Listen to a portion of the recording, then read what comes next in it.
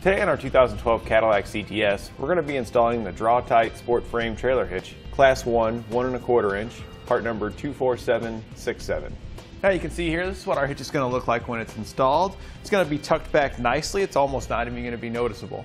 This Class 1 hitch is going to be great for bike racks, cargo carriers, and cargo baskets.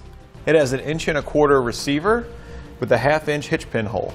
Now this hitch pin is not included, but one can be picked up on our website with part number PC2. It has loop style safety chains for light hauling, and they're pretty big, so you should be able to get any size safety chain hook on there. It has a 200-pound tongue weight, that's the pressure forcing down on the top, and a 2,000-pound hauling capacity. That's your gross weight that you're pulling behind it. Now it is recommended to check your vehicle's owner's manual to ensure you're not going to exceed its capacities. Now I'll give you some measurements to help you when deciding on accessories. From the ground to the inside top edge of the receiving tube, it's going to be about 10¾ inches. From the center of the hitch pin hole to the edge of the rear bumper, it's going to be about 6½ inches. And now we've gone over some of the features, let's show you how to get it installed.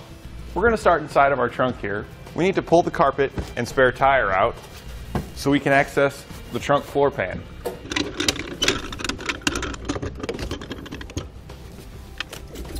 Take your spare tire out, set it aside, then remove your jack and jack holding assembly.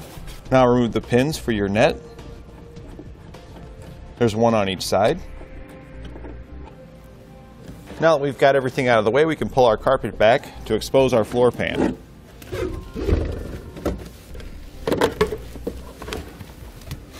Just push that back out of the way. Now we're going to lower our exhaust. Before we do that, we're going to put a strap in place to hold it up to prevent it from causing any damage.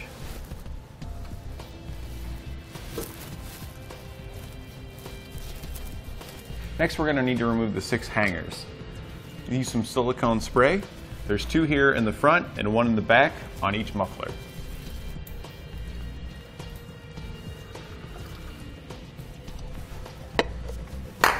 And you can use a pry bar to just work it off of there.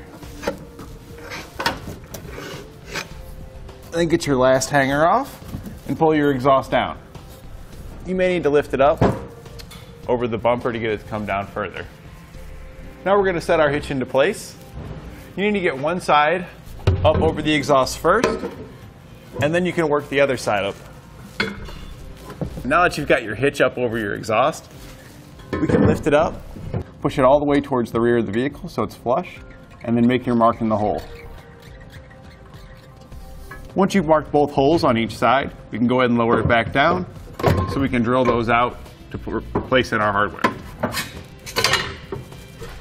Next, we're going to center punch each hole that we marked so we can drill it out for our hardware.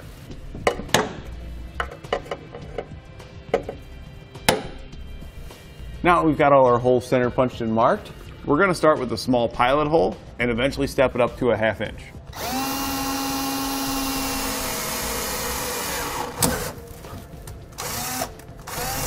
Now that we're back up top, we can drill out the pilot holes that we just made. It'll be a lot easier doing this from up top, you'll have more room to work. I do recommend removing this panel here so that way you don't end up scratching it with your drill while drilling. The panel can be removed by pulling out on the 2 small hook holes here. Just pull that right out of there. And this panel should just pop right off now. We can set that out of the way. Now we're going to step it up to a 1/2 inch.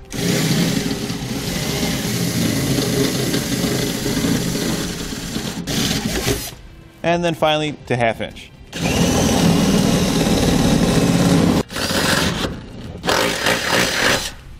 Now after you clean up the metal shavings out of the way, we can put our bracket into place. You're going to put the notch towards the front of the vehicle facing outwards and put your carriage bolts into place. And do this on both sides. Now we want to seal these holes up to prevent any exhaust fumes from entering in our trunk. So we're going to use some silicone lubricant. You can pick some up here at eTrailer with part number LT37467.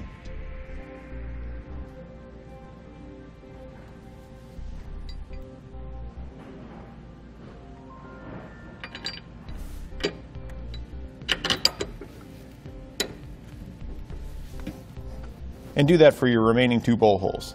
Now with an extra set of hands, we're going to lift the hitch up. Again, it's best to start one side first, then lower your exhaust down a little bit to get your other side into place. With your hitch put up there, now we're going to take our lock washer and nut, place it on the carriage bolts we slid through before, and do this for the remaining carriage bolts. Once you've got all your bolts started, we can go back and tighten them down using the 11/16 socket.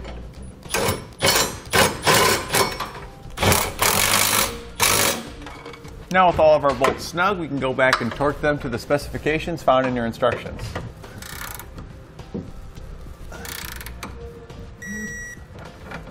And do that for all the remaining hardware. Now with our hitch secured and torqued down to the spec, we can put our exhaust back into place. Again, we'll use some spray silicone to make it easier to get our exhaust hangers back on. There are totaling 6 of those, so make sure you don't forget me. And with all of our exhaust hangers back into place, we can take our strap down. Now we'll continue our reassembly by putting the trunk hatch cover back on.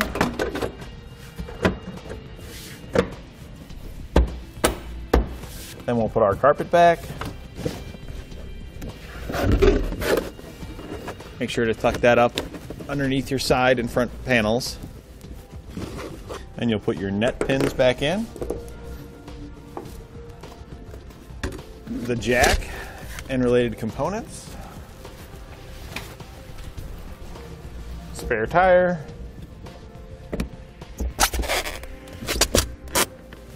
Spare tire hold down. And finally, your spare tire cover. Now we're ready to load up our favorite accessories and hit the road.